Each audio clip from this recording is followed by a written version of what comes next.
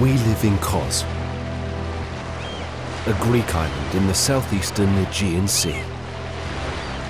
Birthplace of Hippocrates, father of medicine and author of the Hippocratic Oath.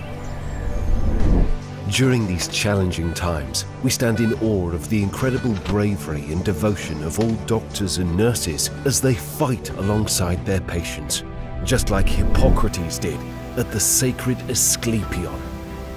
While scientists transcend boundaries to find a cure, it is time for us to help by staying home until science triumphs once again, until humanity reunites. We will rise above this stronger.